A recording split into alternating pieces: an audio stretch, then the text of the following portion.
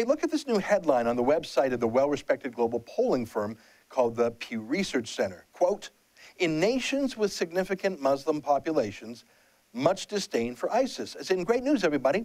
Muslims hate terrorists too. Look at their survey. In Lebanon, 100% of people polled said they have an unfavorable opinion of the Islamic State. I'm not sure if it's actually 100%, but let's hold on to the dream. For some reason, they put Israel on the list, even though Israel is a Jewish state. I think it's because there's more than 1 million Muslims in Israel, and only 4% of them say they support the Islamic State. So that's good news. I won't go through all the countries, but it's good to see that the Islamic State, the most brutal terrorist group in modern history, truly like the Nazis, it's good to know that a small minority of Muslims support them in every Muslim country surveyed. And so that's the headline, right? But hang on, is it really a small minority? I mean, take Turkey, a country of about 75 million people.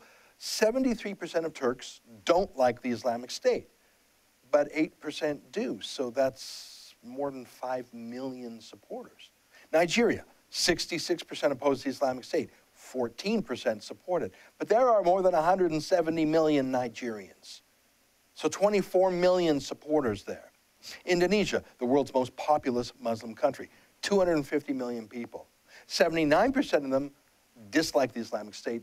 Only 4% say they support it. Only 4%, only. So only 10 million people. Pakistan, only 28% were willing to say they oppose the Islamic State. 9% support it. So of people who have an opinion, it's 3 to 1. But 1 out of 4 people with an opinion likes it. 182 million Pakistanis, so at least 16 million supporters. So let's look at that headline again. In nations with significant Muslim populations, much disdain for ISIS. Yeah, that's true. There is much disdain. There absolutely is. And on this list of countries alone, Indonesia, Turkey, Nigeria, Malaysia, 60 million Muslims told Pew Research that they support the Islamic State. 60 million. That's a bit of a different headline, isn't it? But what about Syria? It wasn't on the Pew study, but we've already shown you a survey of 900 Syrians in refugee camps in the region. It shows that 31% of Syrian refugees are against destroying or degrading the Islamic State terrorist group. And 37% are opposed to the US-led combat mission against it, of which Canada is a part. 41% of Syrian refugees blame the Jews or America for their security problems. Only 11% blame radical Islam. And just let me point out that none of these people would be weeded out by Justin Trudeau's wham bam, thank you ma'am, 1-hour screening process for coming to Canada. He'll ask them to make a pinky swear as to whether or not they're terrorists, as in someone who plans to kill us. But he won't ask other questions like, do you hate us?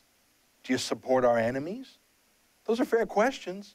Not just for Syrian migrants. Those are questions that should be asked of every Muslim migrant who wants to come to Canada. Do you hate us? Do you hate our secular society, our separation of mosque and state, our equality of men and women? Do you hate the fact that we don't stone gays to death?